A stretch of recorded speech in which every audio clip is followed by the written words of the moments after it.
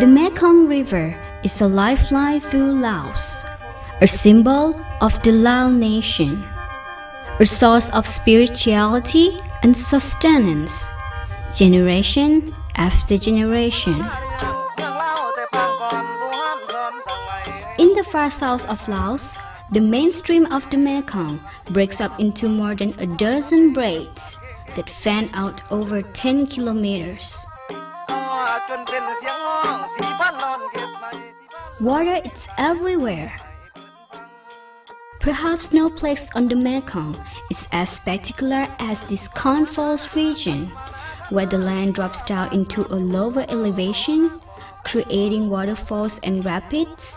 in nearly every part of the river. Here you can gaze in wonder at the largest waterfall in Southeast Asia, Khon Papeng.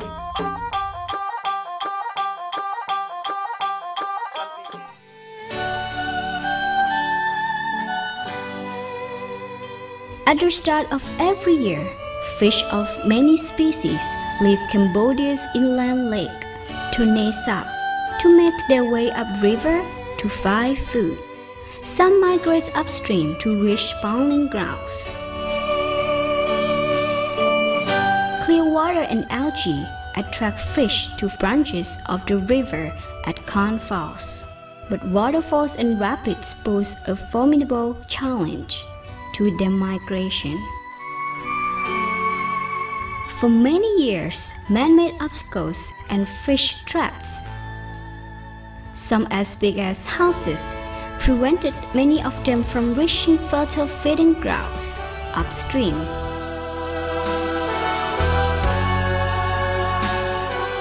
Small and hardy minnow-like fish called pasoi are the most numerous of the Mekong's dry season migrants seeking food. Pasoi move upriver by the millions along watery pathways through channels with shallow rapids. They are caught and used throughout Laos as both a food fish and the main ingredient of the protein-rich fish base called padek. The arrival of silvery pasoi at the start of the year can be a fishing bonanza for the residents of the Con Falls region.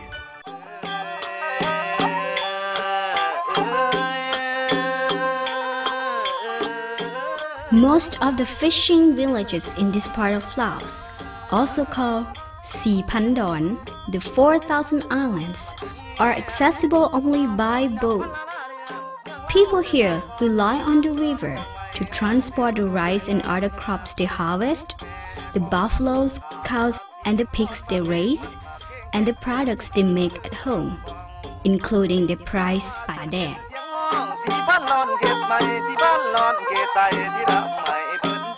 For many years, the population on the main islands was small, and the few families that lived here could catch far more fish than they could eat. ป่าการหาปลาอยู่ในเขตแสงพรนั่นเหลือปลาไก่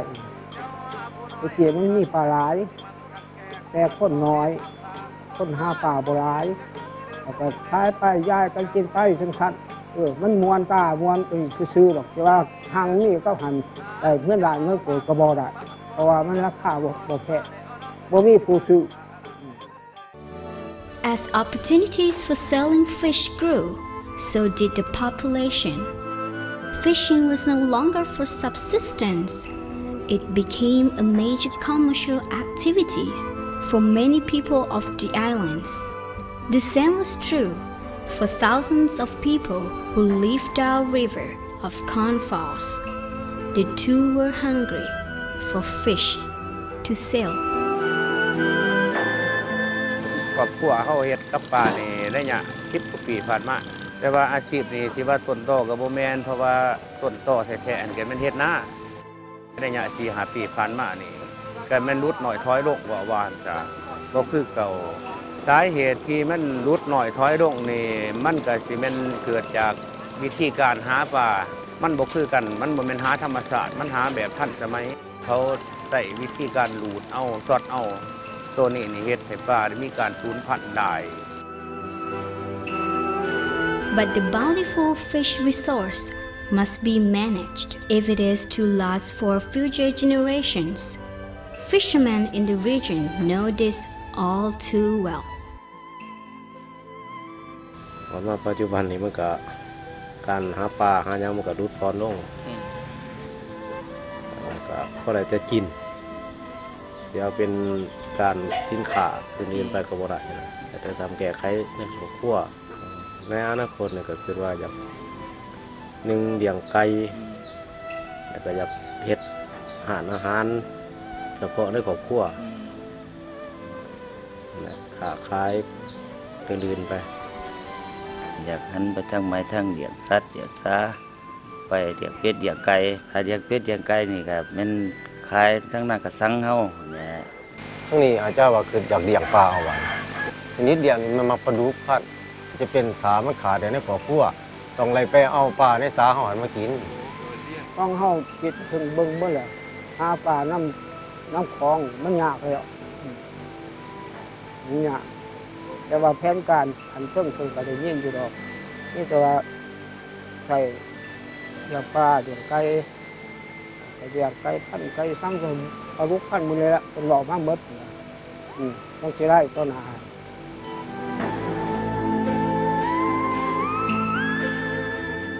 Change is coming to Corn Falls. The government of Laos has notified neighboring countries that it plans to develop hydropower at an island called Don Sahong. Electricity from the plants will spur economic development throughout the south of Laos. Unlike other dams in the region, there will be little pondage. The project will be built across Hu Sahong, which currently accounts for only 5% of the Mekong's flow. The proposed barrage will block only one of many possible paths of fish migration. There is no need to build artificial fish ladders. Based on extensive studies,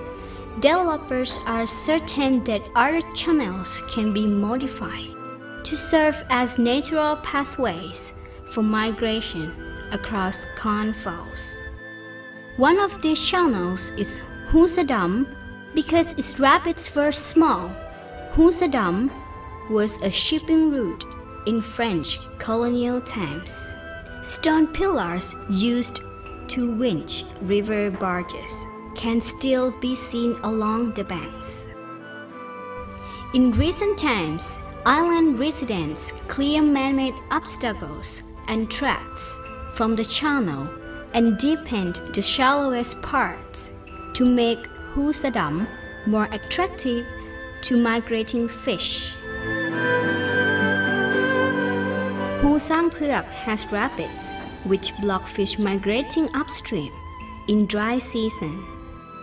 Here local people working with local materials have modified a small channel to create a bypass around the rapids. This demonstrates how new pathways for fish migrating upstream can be developed simply and effectively in the Corn Falls area. Mega First Corporation, which plans to develop the hydropower project, has studied fishing patterns and migration in the area for years. Clearly, if the Corn Falls fisheries are to be sustainable, better management of existing fish stocks is needed. The hydropower project will provide support and expert advice to help the conservation efforts of the local fishermen. ในการอนุรักษ์รายละเอียดมันก็แม่นว่าเรื่องปลูกจิตสำนึกของชาวบ้านเนาะอนุรักษ์จังใดรักษาจังใด แบบให้ยืนยงแล้วก็บ่แตะต้องถึงประชาชนให้ได้มีการหากินบ่แม่นอนุรักษ์ตายตัวแบบว่าบ่ให้ไปต้องไปหยังเลยไปโรงเรียนนั่นก็สิเอาเป็นการ์ตูนบ่อิหยังบ่ไปอธิบายถึงเรื่องชนิดพันธุ์ปลายให้เขาครับให้เขาเข้าใจปลูกจิตสำนึกแต่น้อยว่าซั่น To make way for a hydropower project, only 12 households on Don Sahong will be resettled to a village a few kilometers away.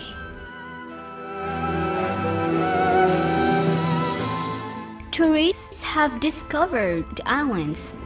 and they are eager to explore the region more fully. Roads and bridges will bring greater access to resource and ecotourism activities. The channels of the 4,000 islands provide many paths for fish to migrate up and downstream over cornfields year-round. Fish will find a way.